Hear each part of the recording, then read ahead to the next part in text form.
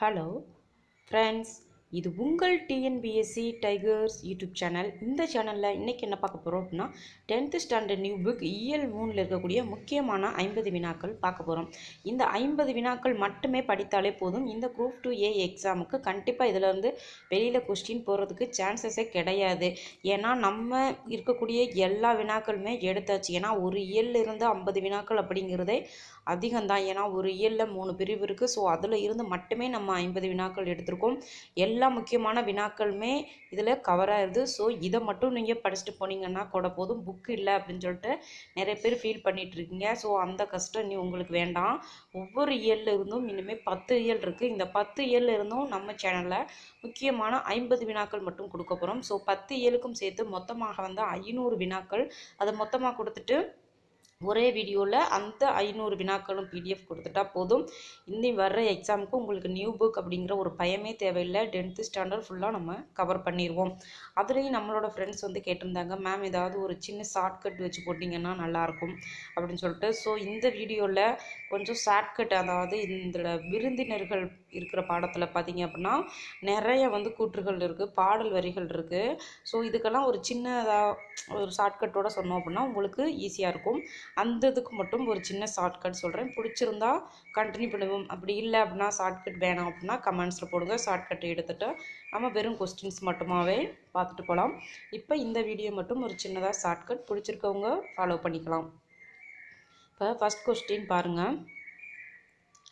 தொல்லோர் சிறப்பின் விருந்தெதிர் கோடலும் இழந்த எண்ணெய் என்ற பாடல் வரி இடம்பெற்ற நூல் சிலப்பதிகாரம். தொல்லோர் சிறப்பின் விருந்தெதிர் கோடலும் இழந்த எண்ணெய் என்ற பாடல் வரி இடம்பெற்றுள்ள நூல் சிலப்பதிகாரம். இதில் பாருங்க அப்படின்னா விருந்து அந்த காலத்தில் எப்படி விருந்தினரை வரவேற்றாங்க அப்படிங்கிறது தான் இதில் வரக்கூடிய இந்த மேற்கோள்கள் எல்லாமே. இதை பார்த்திங்கன்னா முன்னோர்கள் வந்து விருந்தினரை வரவேற்றதுல சொல்ல வர்றாங்க. இதை வந்து நம்ம வந்து பாட்டோட பொருளை புரிஞ்சுக்கிறாம இதில் இந்த லைன் சிலப்பதிகாரத்தை வச்சு நம்ம ஒரு சின்னதாக ஷார்ட்கட் போடுவோம். இப்போ பாருங்கள், சிலப்பதிகாரம் இதை சிலம்புன்னு எடுத்துக்கோங்க. மேலே இருக்கிறத பாருங்கள், தொல்லோர் சிறப்பின் விருந்தெதிர் கோடலை அப்படின்னா இப்போ என்ன சொல்கிறோம், இந்த பாட்டலோட பொருள் வந்து என்ன அப்படின்னு பார்த்தா விருந்தினருக்காக தன்னை இழந்தாவது விருந்தினரை என்ன செய்யணும், வரவேற்கணும் அப்படிங்கிற மாதிரி வருது. ஸோ நம்ம எப்படி இதை எடுத்துக்கிறோம் அப்படின்னா விருந்தெதிர் கோடலும் அப்படிங்கிற மாதிரி ஒரு லைன் வருதா. ஸோ விருந்தினரை எதிர்த்தோம் அப்படின்னா சிலப்பதிகாரம்னா சிலம்பை வச்சு அடிப்பாங்க அப்படின்னு ஞாபகம் வச்சுக்கோங்க. தொல்லோர் சிறப்பின் விருந்தெதிர் கோடலும், தொல்லோர் சிறப்பை மீறி விருந்தினரை யாராவது எதிர்த்தீங்க வீட்டுக்கு வர்றவங்கள அப்படின்னா என்ன பண்ணணும், சிலம்பை வச்சு அடிக்கணும், சிலப்பதிகாரம் அப்படின்னு ஞாபகம் வச்சுக்கோங்க. அப்படி இல்லை அப்படின்னா சிலப்பதிகாரத்தில் பார்த்தீங்கன்னா கோவலன் கண்ணகி என்ன பண்ணுவாங்க, கஷ்டப்பட்டு அவங்க வாழ்ந்த நாட்டை விட்டுட்டு நம்ம மதுரைக்கு வருவாங்க. ரொம்ப வறுமையில் வருவாங்க இங்கே வந்து பிழைப்பு நடத்துறதுக்காக. ஸோ இதில் பாருங்கள், இழந்த எண்ணெய் அப்படின்னு கடைசியில் வந்திருக்கு பாருங்கள். தொல்லோர் சிறப்பின் விருந்தெதிர் கோடலும் இழந்த எண்ணெய். கண்ணகி வந்து விருந்தினரை வரவேற்று எல்லாத்தையும் இழந்துட்டு தான் மதுரைக்கு வந்தாங்க அப்படிங்கிற மாதிரி ஞாபகம் வச்சுக்கோங்க. அதான் விருந்தெதிர் கோடலும் இழந்த எண்ணெய். ரெண்டாவது பாருங்க, விருந்தே புதுமை என்று கூறியவர் தொல்காப்பியர். விருந்தே புதுமை என்று கூறியவர் யார் அப்படின்னா தொல்காப்பியர். தொல்காப்பியத்தில் காப்பி எடுத்துக்கோங்க. விருந்தே புதுமை. அந்த காலத்துலலாம் வாழை இலை விரித்து சாப்பாடு போடுவாங்களாம். இப்போ வந்து என்ன பண்ணுறோம், விருந்தினர் வந்தால் காப்பி சாப்பிடுங்க அப்படின்னு சொல்லிட்டு நீட்டாக தான் இப்போ புதுமையாக காப்பியை கொடுத்து அனுப்பி வச்சிடறோம். அதான் விருந்தே புதுமை என்று கூறியவர் தொல்காப்பியர் அப்படிங்கிற மாதிரி ஞாபகம் வச்சுக்கோங்க. மூணாவது பாருங்கள், மோப்ப குலையும் அனிச்சம் என்று கூறியவர் திருவள்ளுவர். மோப்ப குலையும் அனிச்சம், இது நம்ம எல்லாருக்குமே தெரியும் திருவள்ளுவர் அப்படின்னா. இதுக்கும் ஒரு சின்ன ஷார்ட்கட் அப்படின்னா மோப்ப குலையும் அனிச்சம். யாராவது நம்ம விருந்தினர் வர்றாங்க அப்படின்னா ஏதாவது மோப்பம் முடிச்சிட்டாங்க, இப்போல்லாம் என்ன பண்ணுறோம், நம்ம வீட்டு சாப்பாடு நல்லாயிருக்கு அப்படின்னு சொல்லிட்டு மோப்பம் எடுத்துட்டாங்கன்னா அப்படின்னா என்ன பண்ணுவோம், வல்லுன்னு விழுந்துடுறாங்க. அதான் திருவள்ளுவர் வல்லுன்னு போச்சு, இவன் மோப்பம் எடுத்துட்டான், அன்னைக்கு சாப்பாடு நல்லாவே இருக்காது. அதுதான் மோப்ப குலையும் அனிச்சம் என்று கூறியவர் திருவள்ளுவர் அப்படிங்கிற மாதிரி ஞாபகம் வச்சுங்க. யாராவது நம்ம விட்டு சாப்பாட்டை மோந்து பார்த்துட்டாலே போதும். இப்போல்லாம் நம்ம எல்லாம் சொல்லிடுவாங்க, போச்சு மோந்து பார்த்துட்டா அன்னைக்கு சாப்பாடு விளங்கவே செய்யாது, மோப்பம் எடுத்துட்டா அப்படின்னு சொல்கிறாங்க இல்லையா. அப்படி ஞாபகம் வச்சுக்கோங்க. அதுக்கடுத்து 4வது கொஸ்டின் பாருங்கள். பொருந்து செல்வமும் கல்வியும் பூத்தலால் வருந்தி வந்தவர்க்கு ஈதலும் வைகளும் விருந்தும் அன்றி விளைவன யாவையே என்று கூறும் நூல் கம்பராமாயணம். அதாவது பொருந்து செல்வமும் கல்வியும் பூத்தலால், ஒருத்தனுக்கு செல்வமும் கிடைச்சி கல்வியும் கிடைச்சிருச்சு. அப்போ அவன் நல்ல வசதியானவன், வசதியும் இருக்குது, நல்ல கல்வியும் இருக்குது, எல்லாமே அவன்கிட்ட இருக்குது. ஸோ வருந்தி வந்தவருக்கு ஈதலும் வைகளும் விருந்தும் அன்றி அவன்கிட்ட எல்லா செல்வமுமே இருக்குது அப்படின்னு ஞாபகம் வச்சுங்க. அப்போ என்ன பண்ணுவான், அந்த ஊர்லேயே அவனோட ராஜ்யமாக தான் இருக்கும். ஸோ அதான் ராமாயணம்னு வச்சுக்கோங்க. அவன் அந்த ஊரையே அவனோட ராமாயணமாக தான் இருக்கும். அவனுக்கு நல்ல செல்வமும் இருக்குடா, கல்வி இருக்குது அப்படின்னு சொல்லிட்டு எந்த இடத்துல போய் நின்றம்னாலும் அந்த ஒருத்தனோட ராமாயணம் தான் அந்த ஊரு ஃபுல்லாகவே அப்படிங்கிற மாதிரி ஞாபகம் வச்சுக்கோங்க. பொருந்து செல்வமும் கல்வியும் பூத்தலால் அப்படிங்கிற லைன் வந்ததுமே உங்களுக்கு ராமாயணம் அப்படிங்கிற அந்த ஊரில் போய் நின்றாவே அவன் தான் பெரிய பணக்காரன், அவன் தான் நல்லா படித்தவன் அப்படின்னா எங்கே போனாலும் அவனோட ராமாயணமாக தான் இருக்கும். ஸோ அதான் கம்ப ராமாயணம். 5 பாருங்க. விருந்தினர்க்கு வறியவரும் நெருங்கி உண்ண மேன்மேலும் முகமலரும் மேலோர் போல என்ற பாடல் வரி இடம்பெற்றுள்ள நூல் கலிங்கத்து பரணி. விருந்தினருக்கு வறியவரும் நெருங்கி உண்ண மேன்மேலும் முகமலரும் மேலோர் போல என்ற பாடல் வரி இடம்பெற்ற நூல் கலிங்கத்து பரணி. நல்லா கவனிங்க. விருந்தினர் வர வர என்ன ஆகுமா, அந்த காலத்தில் எல்லோருக்கும் முகம் மலருமா, மேன்மேலும் அதாவது முகம் சொல்லிக்காமல் வர வர அவங்களுக்கு கொடுத்துக்கிட்டே இருக்கணும் அப்படின்னு சொல்கிறாங்க. ஆனால் இப்பெல்லாம் என்ன பண்ணுறோம் பாருங்கள், விருந்தினர்கள் வறியவரும் நெருங்கி வர வர என்னதான் களியும் சோறு தான் போடுவோம், சோறு போட மாட்டோம், களியை கிண்டி தான் போடுவோம். டெய்லியும் நம்ம வீட்டுக்கு விருந்தினராக வந்துக்கிட்டே இருக்காங்க, டெய்லியும் உங்களுக்கு சாப்பாடு போட்டுக்கிட்டே இருக்க முடியாது. ஸோ விறுவிறுன்னு என்ன பண்ணிட வேண்டிய, களியை கிண்டி போட்டு அனுப்பிச்சி விட்ற வேண்டியதான் அப்படிங்கிற மாதிரி ஞாபகம் வச்சுங்க. விருந்தினரும் வறியவரும் நெருங்கி வர்றாங்களா, களியை கிண்டி போட்டால் தான் மறுபடியும் வரமாட்டாங்க, ஸோ களியை கிண்டி போட்டுருங்க அப்படிங்கிற மாதிரி ஞாபகம் வச்சுக்கோங்க. அதான் விருந்தினரும் வறியவரும் நெருங்கி நெருங்கி வர நம்மளுக்கு முகம் மலராது, அவங்களுக்கு எப்படியாவது ஸ்டாப் பண்ணணும் தான் நினைப்போம். முகம் மலர்ந்தது அந்த காலம், முகமலர சோறு போட்டது. இப்போ நம்ம களி தான் போடுவோம் அப்படின்னு ஞாபகம் வச்சுக்கோங்க. உண்டால் நம்ம இவ்வுலகம் இந்திரர் அமிழ்தம் இவையதாயினும் இனிது என தமியரும் உண்டரும் இளரே என்ற அடி இடம்பெற்றுள்ள நூல் புறநானூறு. இதில் என்ன சொல்கிறாங்க அப்படின்னா, பெரிய ஒரு கிடைத்திருக்கிற அமிழ்தமே கிடைச்சாலும் அந்த காலத்தில் என்ன பண்ண மாட்டாங்களாம், தனியாக விட்டுட்டு தனியாக அவங்க சாப்பிட மாட்டாங்களாம். எவ்வளவு இனியதாக இருந்தாலும் என்ன பண்ணுவாங்க, அப்போ தனியாக விட்டுட்டு சாப்பிட மாட்டாங்க. அமிழ்தமே இருந்தாலும் என்ன பண்ணுவாங்களாம், புறத்தை கொண்டு கொட்டிட்டு வந்துடுவாங்களாம். யாருமே ஐயோ நம்மளுக்கு இன்றைக்கி அமிழ்தமே வந்திருக்கு அந்த காலத்தில், நம்மளுக்கு அவங்க அந்த காலத்தில் என்ன கூடி சாப்பிடணும், ஸோ விருந்து வச்சு சாப்பிட்ணும். இன்றைக்கி யாருமே நம்ம வீட்டுக்கு விருந்து வரல அப்படின்னா என்ன பண்ணுவாங்களாம், அமிழ்தமே அவங்க கையில் கிடைச்சாலும் புறத்தை கொண்டு கொட்டிட்டு வந்துடுவாங்க அப்படின்னு ஞாபகம் வச்சுக்கோங்க. விருந்தினர் வரலைன்னா புறத்தை கொண்டு கொட்டிடுவாங்க, அதான் புறநானூறு, புறத்தை கொண்டு போட்டுருவாங்க அப்படின்னு ஞாபகம் வச்சுக்கோங்க. அதான் புறநானூறு. உண்டால் அம்ம இவ்வுலகம் இந்திரர் அமிழ்தம் இவை எதாயினும் இனியது என தமியர் உண்டலும் இல்லை. அமிழ்தமே கொடுத்தாலும் விருந்தினர் நம்ம வீட்டுக்கு வரலைன்னா சாப்பிட மாட்டாங்களாம், புறத்தை கொண்டு போட்டுருவாங்களாம். அதான் புறநானூறு அப்படின்னு ஞாபகம் வச்சுக்கோங்க. அல்லில் ஆயினும் விருந்து வரின் உவக்கும் என்ற பாடல் இடம்பெற்ற நூல் நற்றிணை. அல்லுனா இருட்டு, நைட்டில் ஆனாலும் விருந்தினர் வந்தாங்கன்னா வாங்க வாங்க அப்படின்னு சொல்லிட்டு அவங்கள வரவேற்று அவங்களுக்கு சாப்பாடு போட்டால் நல்ல மனுஷன் அவன் தான் நற்றிணை. நற்றினைனா நல்ல மனுஷன்னு ஞாபகம் வச்சுக்கோங்க. ஏன்னா அல்லில்னா இரவு, நைட்டில் கூட வர்றா அவங்கள கூப்பிட்டு வாங்க வாங்க அப்படின்னு சொல்லிட்டு மகிழ்ச்சியோட விருந்து வைக்கிறாங்க. ஸோ அவங்க ஒரு நல்ல மனிதர், நற்றிணை. காலின் 7 அடி பின் சென்று என்று கூறும் நூல் பொருநராற்றுப்படை. காலின் 7 அடி பின் சென்று என்று கூறும் நூல் பொருநராற்றுப்படை. இப்போ அந்த காலத்தில் என்ன பண்ணுவாங்களாம், அவங்க பின்னாடியே போய் ஒரு 7 அடி போயிட்டு பின்னாடியே போய் வழி அனுப்பி வச்சுட்டு வருவாங்களாம். இப்போ என்ன பண்ணுவோம், இப்போ அதுக்கு பார்த்தீங்க அப்படின்னா பொருநராற்றுப்படை. இப்போ விருந்துன்னு போகிறாங்க அப்படின்னா நம்ம பொறுமையாக பைய வீட்டுக்குள்ளேயே இருந்துட்டு பைய மெல்ல மெல்ல அடி எடுத்து வச்சுட்டு போகிறோம். நீங்கள் முன்னே போங்க நான் பின்னாடி வந்துக்கிட்டே இருக்கேன் அப்படின்னு சொல்லிட்டு பொறுமையாக பைய நகர்றது. 7 அடி வீட்டு வாசல்லேருந்து 7 அடி பக்கமாக வச்சு பாருங்கள். வீட்டு வாசப்படிக்கு பக்கத்தில் போய் நகர்ந்து நின்றுக்கிட்டு 7 அடி வச்சுட்டு அப்படியே அதான் பொறுமையாக நின்றது.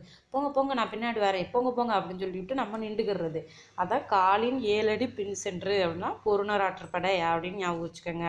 சும்மா இதெல்லாம் ஒரு சின்ன ஷார்ட்கட்காக சொல்கிறேன் ஃப்ரெண்ட்ஸ், பிடிச்சிருக்கிறவங்க ஃபாலோ பண்ணுங்கள்.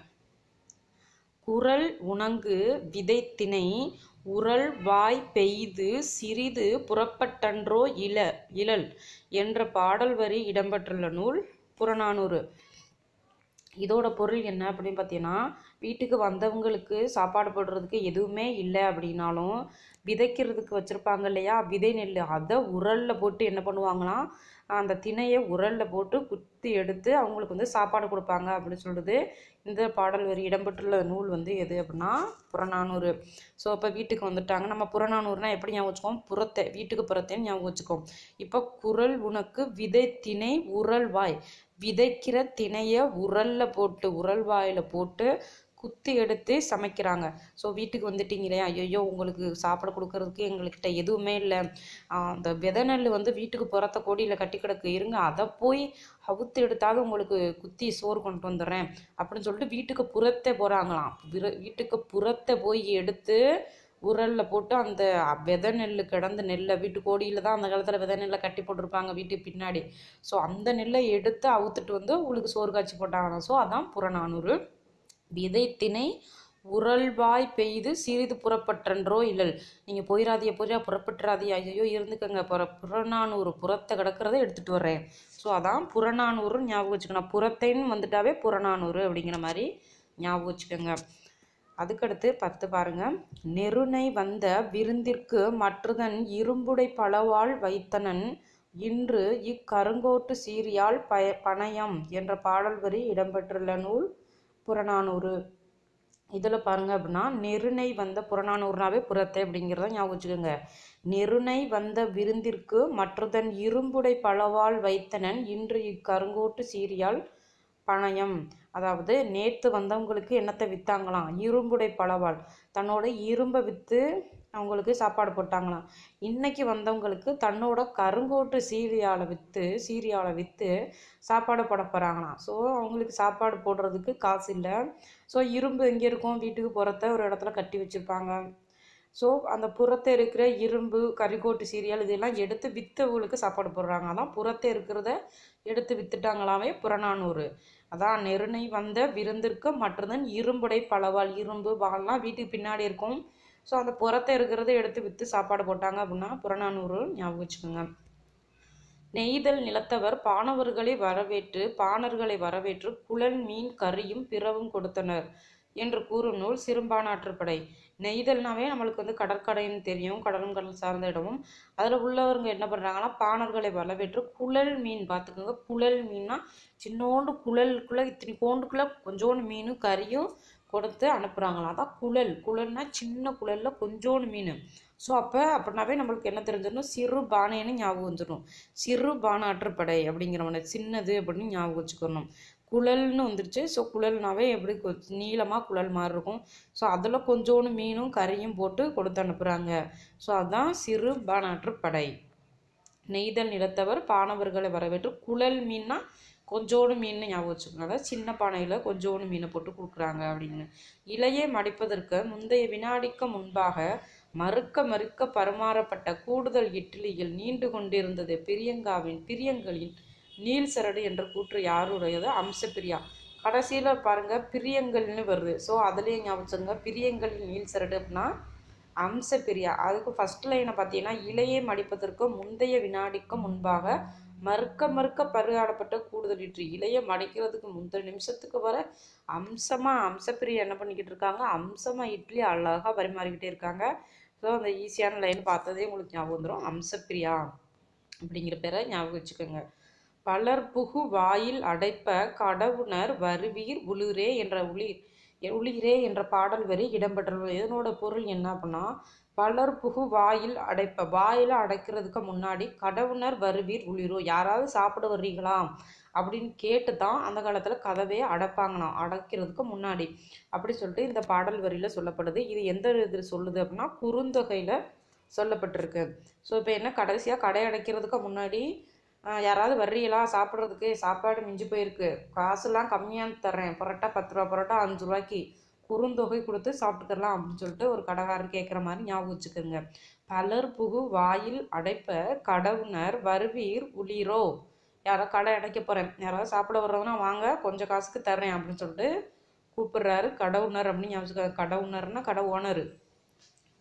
அப்படி ஞாபகம் வச்சுக்கோங்க. வர்றதுனா வாங்க, கடை ஓனர்னா கடை ஓனரு, புகுவாயில் அடைக்க போகிறேன் வாங்க அப்படின்னு சொல்லிட்டு கூப்பிடுறாரு.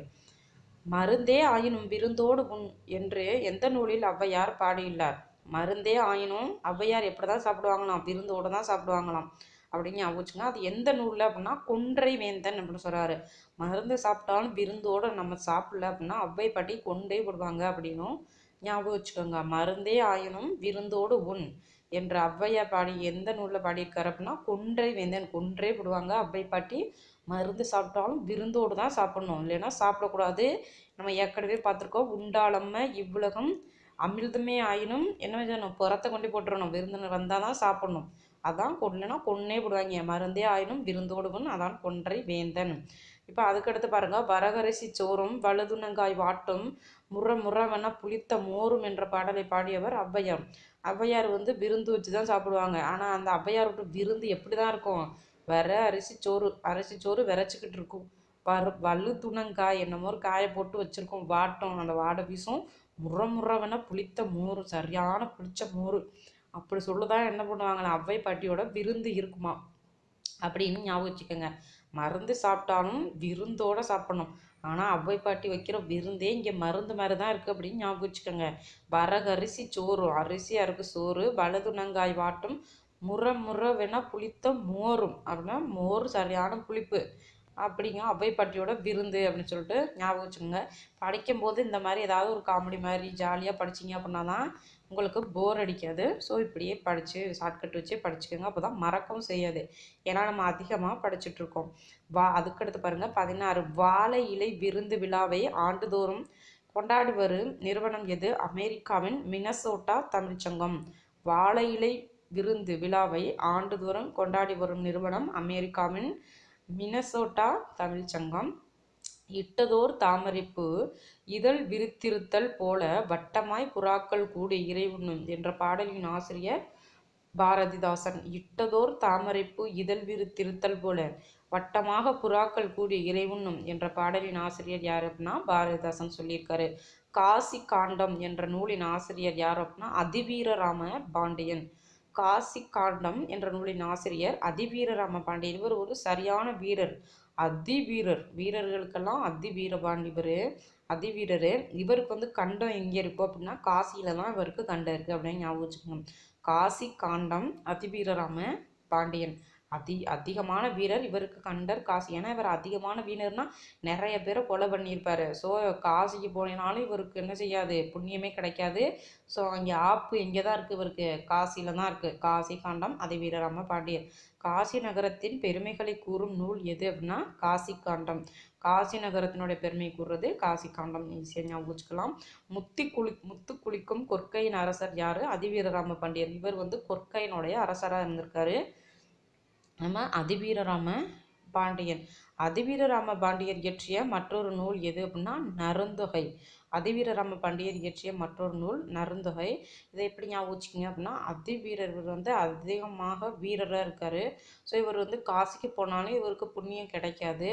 ஸோ கிடைக்காதனால இவர் தொகையை கொடுத்தாவது வாங்கிடலாமா அப்படின்னு பார்க்குறாரு. நறுக்கணும் தொகையை தான் நருந்தொகை.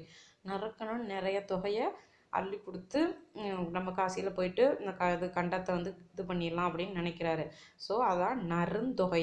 இன்னொரு நூல் நருந்தொகை. நறுக்குன தொகை கொடுத்தாலே உங்களுக்கு காசி ஞாபகம் வந்துடணும். காசி கண்டம்னாவே அதிவீரராம பாண்டியர். அந்த வெற்றி வேட்கை என்று அழைக்கப்படும் நூல் எது அப்படின்னா நருந்தொகை. இந்த நருந்தொகை கொடுத்துட்டு என்ன பண்ணுறாரு, அந்த காட்சியில் இருக்கிற கண்டத்தில் இருந்து ரிலீஃப் ஆகி வெற்றி பெற்று வந்துடுறாரு. ஸோ வெற்றி வேட்கை அடைஞ்சிடுறாரு. வெற்றி வேட்கை என்று அழைக்கப்படும் நூலும் இந்த நருந்தொகை தான். அதிவீரராம பாண்டியனின் பட்டப்பெயர் என்ன அப்படின்னா சீவளமாறன். இவர் ரொம்ப வீரர்னால நிறைய தலைவர்களை சீவியிருப்பார். ஸோ இவர் பேர் சீவளமாறன். அதிவீரராம பாண்டியனின் பட்டப்பெயர் சீவளராமன். வெற்றி வேட்கை என்று அழைக்கப்படும் நூல் நருந்தொகை. ஞாபகம் வச்சுக்கோங்க. அதிவீரராமர் பாண்டியன் இயற்றிய வேறு நூல்கள் எது அப்படின்னா நைடதம், லிங்கபுராணம், வாயு சம்ஹிதை, திரு கருவையந்தாதி, கூர்ம புராணம். இப்போ அதிவீரராம பாண்டியர் இயற்றிய நூல்களுக்கு சின்ன ஷார்ட்கட் பார்ப்போம். இவர் அதிவீரராக இருக்கார். அதிவீரராக இருக்கிறதுக்கு என்ன காரணம் அப்படின்னா இவர் ஒரு சிவபக்தர். சிவனோட பிராணம், லிங்க பிராணம் எனி டைம் பாடிக்கிட்டே இருப்பார். ஸோ அதான் இவர் வந்து அத்தி வீரராக இருக்கிறதுக்கு காரணம் என்ன அப்படின்னா, லிங்கம், லிங்கத்தை பிராணம், லிங்க பிராணம், கூர்ம பிராணம், கூர்ந்து எந்த நேரமும் மனசை ஒருமுகப்படுத்தி லிங்க பிராணம் சொல்லிக்கிட்டே இருப்பாராம். அதான் கூர்மையாக சொல்லிக்கிட்டே இருப்பாராம். அதான் கூர்ம பிராணம், லிங்க பிராணம். இடையில யாராவது நை நைன்னு ஒரு பிராணம் சொல்லிட்டு இருக்கல, நை நைன்னு யாராவது வந்தாங்க அப்படின்னா அதான் நைடதம். நை நைன்னு யாராவது வந்தாங்கன்னா வாய் சம்கிதை தான். அவனை வாய் அடிச்சு பெரிய சம்கிதைனா சித்திரவதை ஞாபகம், வாய் அடிச்சு முரட்டு சம்கிதை தான் வாய் சம்கிதை. சித்திரவதை பண்ணி திருக்கருவேந்தாதி கருவ மரத்தில் கட்டி வச்சிருவாரு அப்படின்னு ஞாபகம் வச்சுக்கோங்க. அதான் அவரோட ஷார்ட்கட்டு. அதிவீரராம பாண்டியருடைய நூல்கள் இவர் வந்து ரொம்ப வீரராக இருக்கிறதுக்கு காரணம், இவர் லிங்க பிராணம் சொல்லிக்கிட்டே இருப்பார், அதுவும் கூர்ம பிராணம் சொல்லிக்கிட்டே இருப்பார். யார் நை நைன்னு ஊட வந்தாங்கன்னா அதான் நைடதம். என்ன பண்ணுவார், வாய் சம்கிதை தான். அதை வாயை உடைச்சு பெரிய சித்திரவதை, அதான் சம்கிதை, பெரிய சம்காரமே பண்ணி கருவேந்தாதி கருவேல கொண்டு கட்டி வச்சுட்டு வந்துடுவார் அப்படின்னு ஞாபகம் வச்சுக்கோங்க. மலைபடுகடாம் என்ற நூலின் ஆசிரியர் இரணிய முற்றத்து பெருங்குன்றூர் பெருங்கௌசிகனார். நம்ம எல்லாருக்கும் தெரிஞ்சதான், 10 பாட்டு நூல்கள் படிக்கலையே படிச்சிருப்போம். மலைபடுகடாம் என்ற நூலின் ஆசிரியர் இரணிய முற்றத்து பெருங்குன்றூர் பெருங்கௌசிகனார். மலைபடுகடாம் டேஸ் நூல்களில் ஒன்று, 10 பாட்டு நூல்களில் ஒன்று. மலைபடுகடாம் 10 பாட்டு நூல்களில் ஒன்று. மலைபடுகடாம் நூலில் உள்ள அடிகளின் எண்ணிக்கை 583. மலைபடுகடாம் நூலில் உள்ள அடிகளின் எண்ணிக்கை 583. கூத்தராற்றுப்படை என்று அழைக்கப்படும் நூல் எது? மலைபடுகடாம். கூத்தராற்றுப்படை என்று அழைக்கப்படும் நூல் மலைபடுகடாம். அதாவது மலைனாவே நம்ம ஞாபகம் வரும் அப்படின்னா குறவன் குறத்தி மலைவளம் சொல்லுவாங்க இல்லையா, அப்போ குறவன் குறத்தினா கூத்த, ஸோ அப்படி ஞாபகம் வச்சுக்கோங்க. மலையில் குறவன் குறத்தி கூத்தாடுவாங்க, அதான் கூத்தராற்றுப்படை என்று அழைக்கப்படுவது மலைபடுகடாம். யாரை பாட்டுடைய தலைவனாக கொண்டு பெருங்குன்றூர் பெருங்கௌசிகனார் பாடியது மலைபடுகடாம் அப்படின்னு பார்த்தீங்க அப்படின்னா, நன்னன் என்னும் குறுநில மன்னனை, நன்னன் என்னும் குறுநில மன்னனை பாட்டுடை தலைவனாக கொண்டு பெருங்குன்றூர் பெருங்கௌசிகனார் பாடியது மலைபடுகடாம். ஆற்றுப்படை என்பதன் விளக்கம் என்ன? யாம் இவ்விடத்து சென்று இன்னவெல்லாம் பெற்று வருகின்றோம், நீயும் அந்த வள்ளலிடம் சென்று வளம் பெற்று வாழ்வாயாக என்று கூறுவது ஆற்றுப்படை அப்படின்னு சொல்கிறாங்க. அதாவது ஆற்றுப்படை அப்படின்னா ஆற்றுப்படுத்துதல். ஒருத்தர் வந்து நான் இந்த மன்னன்ட்ட போனேன், அவர் இவ்வளவு செல்வம் உள்ள பொருள் எல்லாம் கொடுத்தாரு, ஸோ நான் சந்தோஷமாக இருக்கேன், நீனும் போய் அவர்கிட்ட வாங்கி சந்தோஷமாக இரு அப்படின்னு சொல்கிறதான் ஆற்றுப்படை அப்படின்னு சொல்கிறாங்க. ஆற்றுப்படை என்பதன் விளக்கம், யாம் இவ்விடத்து சென்று இன்னவெல்லாம் பெற்று வருகின்றோம், நீயும் அந்த வள்ளலிடம் சென்று வளம் பெற்று வாழ்வாயாக என்று கூறுவது. கோவல்லபுரத்து மக்கள் கதையின் ஆசிரியர் யார் அப்படின்னா கீனா ராஜநாராயணன்.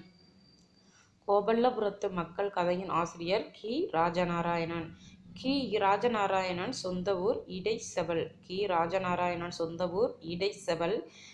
இந்த சிறுகதையினுடைய பின்னணி, அதாவது இந்த கோவல்லபுரத்து மக்கள் அப்படிங்கிற கதையினுடைய பின்னணி என்ன அப்படின்னு பார்த்தீங்கன்னா இந்திய விடுதலை போராட்டத்தை கூறுவதாம். ஸோ இந்த கதையினுடைய பின்னணி இந்திய விடுதலை போராட்டம். கோவல்லபுரத்து மக்கள் என்ற கதைக்கு சாகித்ய அகாதமி விருது கிடைத்த ஆண்டு 1991. கோவல்லபுரத்து மக்கள் என்ற கதைக்கு சாகித்ய அகாடமி விருது கிடைத்த ஆண்டு 1991. கி ராஜநாராயணுக்கு எழுத்துலகில் வழங்கப்பட்ட பெயர் கி ரா அப்படின்னு சொல்லிட்டு ஷார்ட்கட்டாக சொல்லுவாங்களாம். கி ராஜநாராயணுக்கு எழுத்துலகில் வழங்கப்பட்ட பெயர் கி ராம். கரிசல் வட்டார அகராதி ஒன்றை உருவாக்கியவர் ராஜநாராயணன். கரிசல் வட்டார அகராதி ஒன்றை உருவாக்கியவர் ராஜநாராயணன். ராஜநாராயணன் தொடங்கிய வட்டார மரபு வாய்மொழி புனைக்கதைகள் எவ்வாறு அழைக்கப்படுகின்றன அப்படின்னா கரிசல் இலக்கியம்.